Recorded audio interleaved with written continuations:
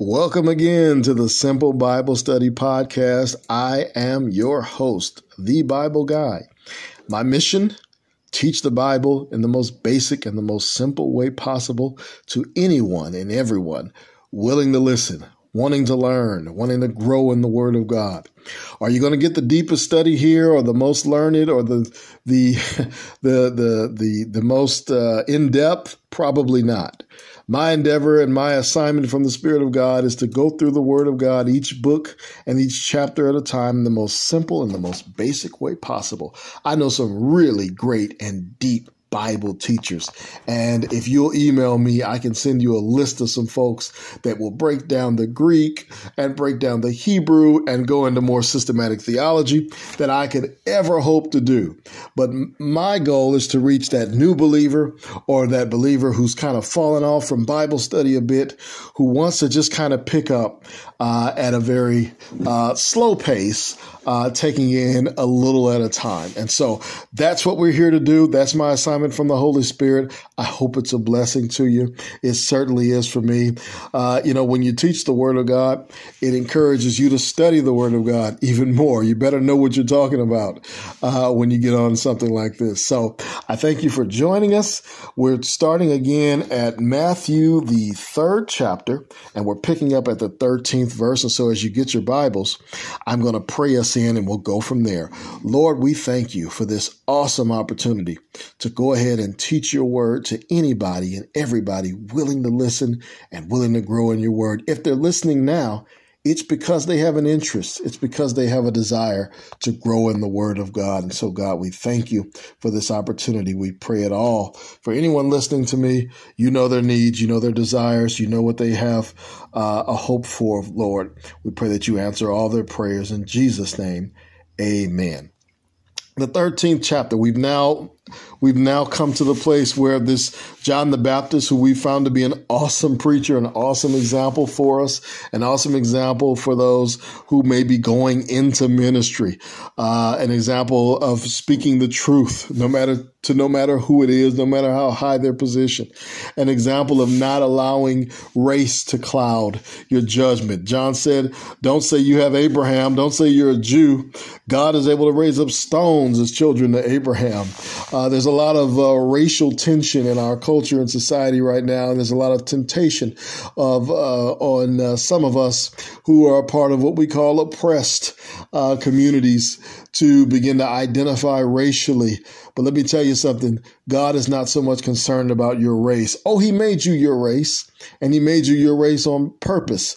But what he's really concerned about is your faith in Christ. And I don't care what race you are. If you have faith in Christ, you're my brother. And so we can take those examples from John. And so now we come to the ultimate reason for John's being in the scripture, and that is his meeting Jesus and coming to introduce him to us via baptism. Verse 13, then cometh Jesus from Galilee to Jordan unto John to be baptized of him. Now, we already explained in an earlier study that baptism is the whelming or overwhelming, the overcoming of water over a person, being I guess you could say dunked into water. John also said that Jesus would overwhelm or baptize with the Holy Ghost as well. And so Jesus came from Galilee to Jordan unto John to be baptized of him. But John forbade him, saying, I have need to be baptized of thee, and comest thou to me? And Jesus answering said unto him, suffer it to be so now, for thus it becometh us to fulfill all righteousness. Then he suffered, or allowed him. Jesus had no sin. He had nothing to repent of. He was the perfect man. But he had to come in and experience what man experiences. In Isaiah, the 53rd chapter, it says he was numbered with the transgressors. That's us. And so he was amongst us. He experienced all that we experienced. The book of Hebrews will tell us that he was in like manner tempted. Actually, let's go there before I misquote it. Let's turn to Hebrews, the 2nd chapter, And the 17th verse says, wherefore in all things it behooved him to be made like unto his brethren, that he might be a merciful and faithful high priest in things pertaining to God, to make reconciliation for the sins of the people. For in that he himself hath suffered being tempted, he is able to succor or rescue them that are tempted. And so Jesus became one of us. He wasn't God in a man mask. He was fully God and fully man. And I know there'll be people who disagree with that, but he definitely was not. It would not be fair to say that he knows what I experienced when he was just simply God wearing a man mask. No, he was fully man. He experienced the things that we experienced. And so that's why he can say, John, we have to baptize me so that it will fulfill all righteousness, so that it is the right thing to do, so that I could experience what man experiences. And so, when we discuss the dual nature of Christ, what they call the hypostatic union, that's a big word. It just talks about the uniting of the deity of Christ and the humanity of Christ. Basically, it's summed up there in the book of Timothy. Actually, 1 Timothy, the second chapter and the 16th verse. This is one of those things that is debated again throughout church history. Christians have tried to debate. Actually, if you don't hold to the deity of Christ, you cannot rightfully call yourself a Christian. But it's solved here. Second chapter of 2 Timothy, the 16th verse. And without controversy, great is the mystery of godliness. God was manifest in the flesh, justified in the spirit, seen of angels, preached unto the Gentiles, believed on in the world, received up into glory. The deity of the man, the deity of Christ and the humanity of Christ. Christ was fully man and experienced those things that man experienced. Verse 16, and Jesus, when he was baptized, went up straightway out of the water. Straightway means immediately. We'll see that. And lo, the heavens were opened unto him. And he saw the Spirit of God descending like a dove and lighting upon him. And lo, a voice from heaven saying, this is my beloved Son, in whom I am well pleased. And so we jump right into another controversy, the Trinity. People have debated the Trinity throughout the millennia as well. And I said in a previous podcast that I am indeed what you call a Trinitarian. I believe in the idea that there is one God eternally existent in three persons, not three gods, but one God existed in three persons. And here is one of our favorite verses. We Trinitarians, we have it here. We have here present the Son, Jesus, being baptized. We have the Spirit of God, the Holy Ghost, descending like a dove. And we have the voice from heaven saying, this is my Son in whom I am well pleased. The Bible says at Deuteronomy, the 6th chapter in the 4th verse, hear, O Israel, the Lord our God is one Lord. And so the Trinitarian, the person who believes in the Trinity, has no problem with the idea that there is one God. As I said, there is one God. But we have a bit of a problem. If you hold to all of Scripture, you have to answer who is the one God.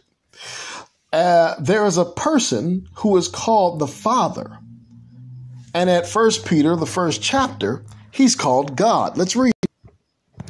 Peter says of the people of the church that they are elect according to the foreknowledge of God the Father. Well, the Father is the one God. Okay. But then again, at Acts, the 5th chapter, there's a person called the Holy Ghost.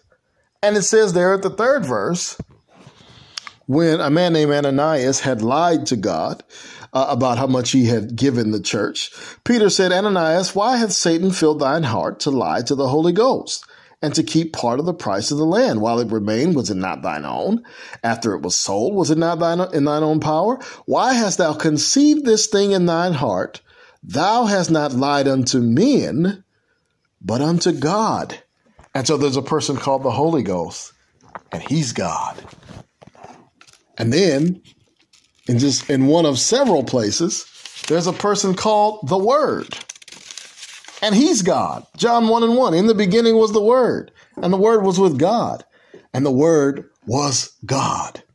You see, one God, but there are three persons called the one God. Well, who raised Jesus from the dead? Let's look at 1 Peter again, chapter 1, the third chapter. The third verse. It says, "Blessed be the God and Father of our Lord Jesus Christ, which according to his abundant mercy hath begotten us again unto a lively hope by the resurrection of Jesus Christ from the dead." There's the Father raising the Son from the dead. But then at Romans, the 8th chapter, the 11th verse says, "But if the Spirit of him that raised up Jesus from the dead dwell in you, he that raised up Christ from the dead shall also quicken your mortal bodies by his Spirit that dwelleth in you." Well, there's a person called the Spirit who raised up Jesus from the dead. But at St. John, the 2nd chapter, in the 19th verse, it says, "Jesus answered and said unto them, Destroy this temple, and in 3 days I will raise it up again." And at the 21st verse, it says, "But he spake of the temple of his body." So he was speaking of the resurrection. So we have a person called the Father who raised Jesus from the dead. We have a person called the Spirit who raised Jesus from the dead. And we have a person called the Word who raised Jesus from the dead. Well, who raised Jesus from the dead? Well, at Acts, the 2nd chapter and the 32nd verse, it says, "This Jesus hath God raised up, whereof we are all witnesses." Who created man and who created the world? Well, at Psalms, the 102nd chapter, says that the Lord created the world, or Jehovah, who we believe to be the Father. Well, in John, the 1st chapter and the 3rd verse, St. John that is, says, "All things were made by him, the Son, or the Word, and without him was not anything made that was made." In Job, the 33rd chapter, in the 4th verse, says, "The Spirit of God hath made me.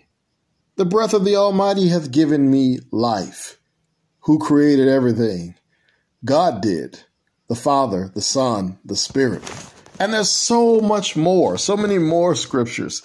The key to understanding the nature of God is to take all of Scripture and make them all fit together. Any other view, whether it be what's called the Arian view, which makes Jesus merely the first created creature of God, or the what's called the oneness view, or the modalistic view, which says that God is one person, but he has three offices, and so he transforms into the Son and then into the Spirit. All of these views have to ignore much of Scripture, ignore or change much of Scripture. It is the Trinity that attempts to take all of what Scripture says about God and form an idea. You don't like the word Trinity. It's not in the Bible. They said, okay, fine. Let's go with Godhead. That's in the Bible. The Godhead, the Father, the Son, and the Spirit. Three persons, but one God. We thank you for joining us, and we pray your blessing. We pray that this was a blessing to you and that you'll join us next time as we go to the 4th chapter of the book of St. Matthew. God bless you.